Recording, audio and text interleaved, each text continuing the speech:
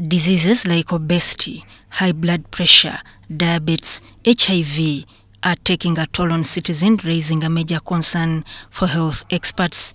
Members of Luzira Lions Club of Kampala, Victoria, have organized a medical camp to screen staff at Luzira Maximum Prisons of non-communicable diseases. The organizers, led by health team at the prisons and Ministry of Health, screened the staff for diabetes, HIV, obesity, high blood pressure. We have come here as members of Lions Club to check staffs of prisons for diseases like diabetes, hypertension, HIV, and the body weight. We are checking the body mass index. The head Luzira Health Center 3, Dr. Emmanuel Kisame, was concerned over the prevalence of obesity.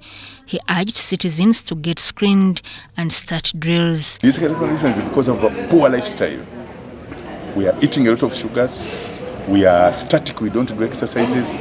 We are taking a lot of fine sugars, a lot of posho, a lot of cassava, a lot of big supper. When you eat a very big portion of supper, then it won't, because you are going to sleep, you are not going to use that sugar. Then that sugar will end up being deposited in the body, and in the long run, you are going to be declared diabetic. Victoria Luzira Lions Club President Engineer Huntington Nsobuga appreciated the tireless service of the prison officers. I want to thank the Commissioner General of Prisons for granting us this permission to